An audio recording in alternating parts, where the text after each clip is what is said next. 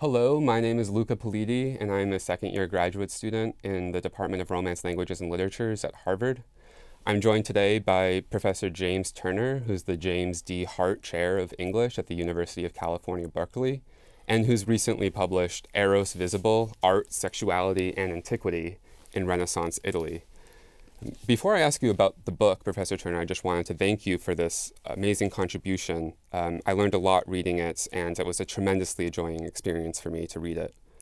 Well, I'm delighted that you found it interesting, and I'm very grateful for the opportunity to come here and talk about the book. Thank you. How did you organize this book?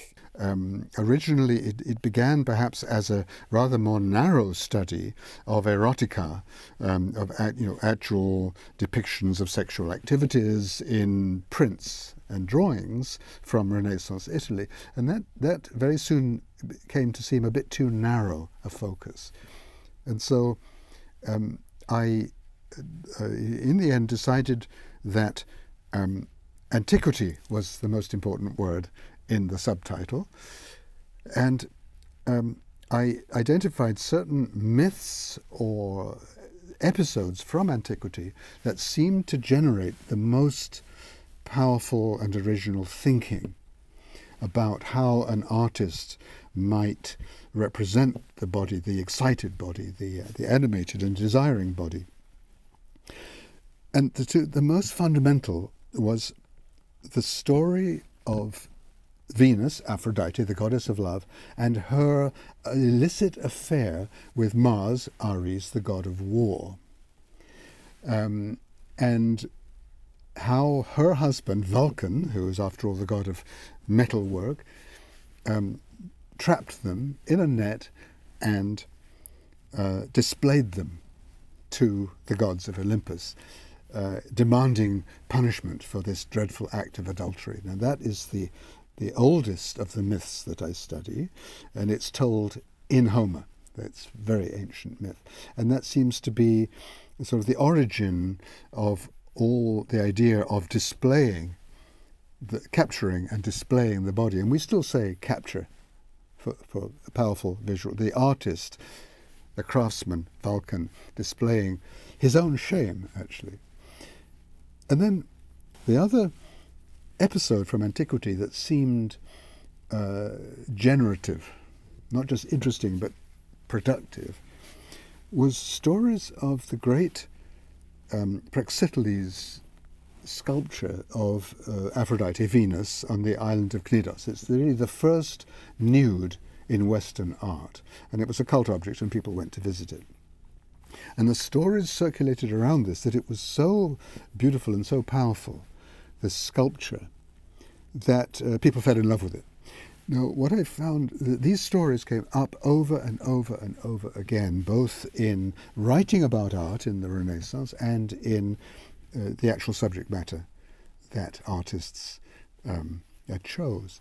And so the first half of the book is studies in the Mars, Venus, Vulcan, the triangular relation, Mars, Venus, Vulcan, and the observing audience.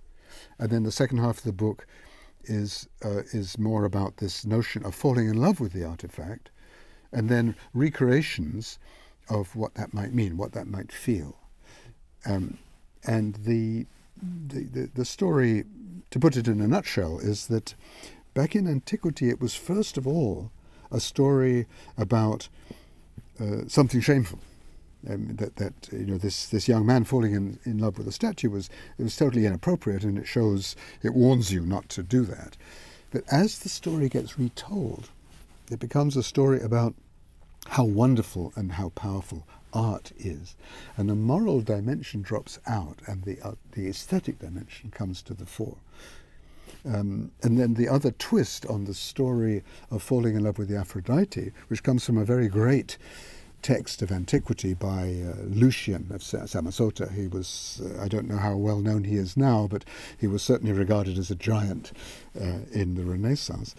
And he describes how visitors come and look at the statue from different points of view and describe their excitement at the statue, and because the heterosexual looks at the front and the homosexual looks at the back, and all these complicated aspects of sort of bisexuality and desire. And it's a wonderful, wonderful story, and many, many writers were inspired by it in the Renaissance. But the basic shift is how that becomes not a warning, a cautionary tale, but an inspirational tale. So the second half of the book is about that, essentially. To return to the title, Eros Visible, and you said that antiquity is a very key term in the subtitle. Visible, to me, seems like a very a prominent and important word. Absolutely. Here. And of course, the relation between textuality and literature and visuality is something that's already come up in your first answer. Could you describe a little bit about how you perceive that relationship working in this context of eroticism? Yep. For someone in the Judeo-Christian tradition, and after all, these Renaissance patrons and artists, they were Christian, even though they were profoundly interested in antiquity. But there's always an element of shame in nakedness and in sexuality. There's that residue, starting with when Adam and Eve eat the fruit. Their eyes were opened and they saw that they were naked, and then trouble from then on. And I'd mentioned already that the stories about falling in love with the statue and stories about the adultery of Mars and Venus were certainly originally thought of as quite shameful. But some impulse in the Renaissance, in this sort of moment when Eros was wanted to become visible rather than hidden, that both these very powerful sources of shame become turned around.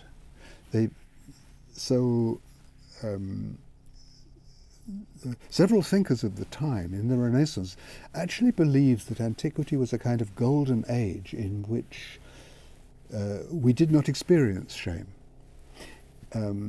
Now, this was partly based on certain writings, and also partly based on the fact that what they knew about ancient art was heroic nude sculptures, which were being rediscovered in exactly this period.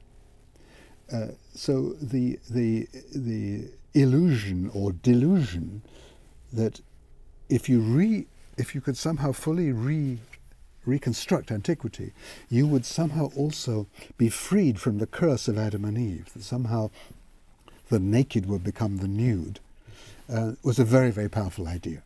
Of course, nobody believed it 100%, but enough artists and enough thinkers believed it to make what I call an erotic revolution in that period.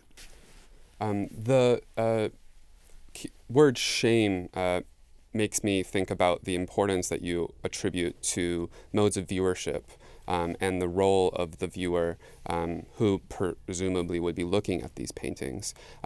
What kinds of effects were the artists trying to go for? I mean, is it at this point, are you saying that it's at this point a regular kind of expected, you look at a nude and you're not surprised at all?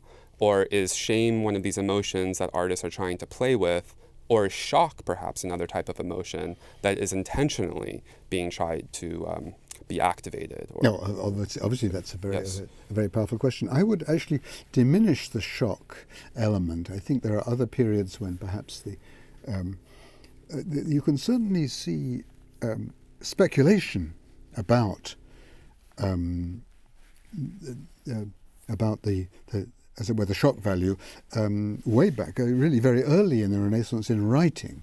And one example that came up is the great early Renaissance writer Boccaccio speculates about what would happen if Giotto, the greatest artist of his own period, were to paint a scene from antiquity in which Priapus or some god of fertility and a sexual god were to be shown actually making a sexual attempt on a nymph or a maiden or something like that.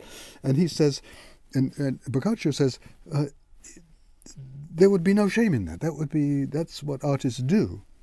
But at the time, the very early Renaissance, no artist ever actually attempted that. But Boccaccio could conceive that as a possibility, that somehow art gives you a sort of exemption from shame. He said you wouldn't condemn Giotto for that. what was a speculation in the early Renaissance becomes a reality at this moment, when somehow all these things came together. Somehow the artist's ability to paint flesh tones, for example, that's something that is always mentioned by Giorgio Vasari, for example, the great biographer of the art of the period. He says, what we've now discovered how to do is to bring flesh to life. And yet, we have some unexpected statements from figures like Aretino, for example, where if you would expect that Aretino would be embracing this eroticism that we're talking about, then he would be completely a proponent of Michelangelo's Sistine Chapel and the nudes there. And yet, as you point out, the reaction is quite the opposite. It's a very interesting case. Pietro Aretino is the absolutely central figure who writes about sexuality, who theorizes his role in commenting on the famous sexual positions in engravings, and he declares over and over again the legitimacy of desire, the irrationality of shame. He says, why should we hide the genitalia? They have made the whole human race. We should wear them as an ornament. We should organize festivals in celebration of them, as they did in antiquity, the phallic festivals of antiquity. His whole life he's proclaiming this, absolutely. Now, your question is, the same Aretino, when he saw Michelangelo's Last Judgment, the late work of Michelangelo in the Sistine Chapel, not these glorious nudes from early in Michelangelo's career, he was deeply shocked at the nudity. And suddenly, the great advocate of shameless display of our own, celebration of our own sexuality, is attacking Michelangelo for being so lewd and so terrible. And so, how does this happen? Well, one thing is, it could just be part of a sort of soap opera that Aretino, who is extremely vain and extremely proud of his friendship with artists such as Titian, he's written to Michelangelo saying, hey, can I have a drawing? Like he's trying to borrow a valuable drawing off him, and Michelangelo sort of brushes him off. So part of it is just pique. It's just his vanity is piqued, but also part of it is the sense that of decorum, that in a sacred chapel, the kind of nudity that in a secular setting would be fine. That there are still limits. And so in the secular world, then the celebration of eros, absolutely, but don't do it in. And Aretino even says that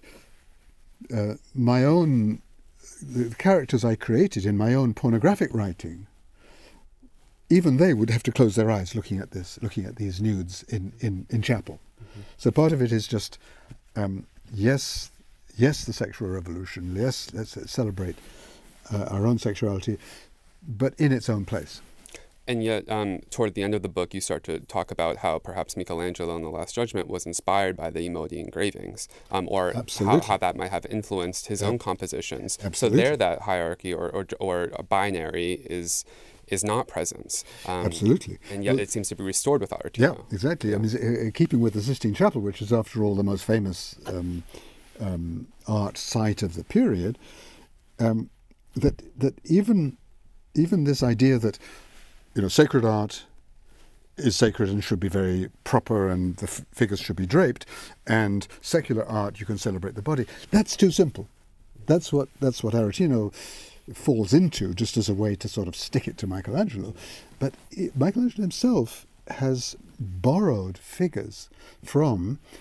You mentioned the modi, and that's the term we tend to use. It means the ways. These are the famous images of different modes of sexual intercourse, all of which, of course, were forbidden by the Church.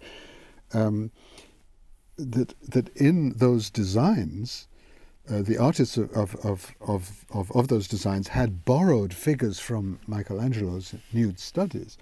Michelangelo then, as it were, says, well, I can play at that game too. And he actually borrows back figures that had been completely sexualized and turns them into the angels and the heroic, the souls of the blessed. Well, the book contains many new and interesting findings, as well as to one of the your identification of perhaps one of the Emoti engravings being taken as a kind of as a Mars, Vulcan, Venus episode, perhaps, or being inspired or somehow related, and not just a simple person to person, but actually mythological. Absolutely. And also the external facade of the Villa Chigi, which is the Farnesina, where would you like to say a word about that reconstruction that you... Yes, that's right. The other, perhaps the most canonical and famous and much visited Renaissance site, a building in which, frescoed building after the Sistine Chapel, would be the Farnesina in Rome, which is a secular villa by the great banker Agostino Chigi, and that's a sort of quintessence of as it were, the secular space. In fact, the people who later, the theorists who were attacking Michelangelo, and it wasn't just Aretino, it was everybody, for violating decorum in the Sistine Chapel, said, this kind of poetic invention is fine.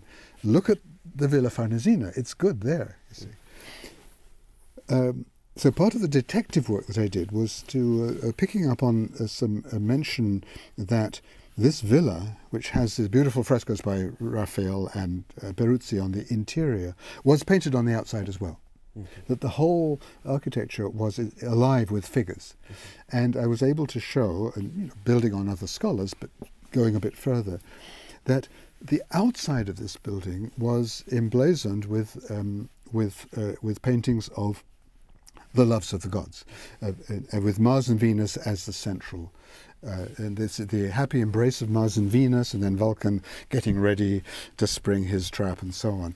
This had become so much part of the thinking of the period that it could be placed even on the outside of the villa, so that visitors would come, and from the very moment of stepping into the courtyard, they would say, "This is the realm of Venus. This is the palace of Venus," and that would be my main example of the acceptability of what in a previous generation would have been thought of as utterly unacceptable. Yes. Well, this book contains many interesting facts and arguments, and congratulations again. It was a true pleasure to read it and to talk with you today. Thank you. And thank you very much. Thank you, everyone. Thank you for having me.